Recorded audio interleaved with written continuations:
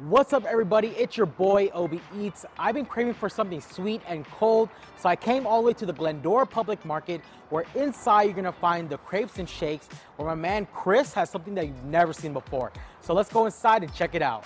Okay, while they're known for their crepes and their milkshakes, my man Chris reimagined what he could do with the crepe, and so he made the crepe churro burrito.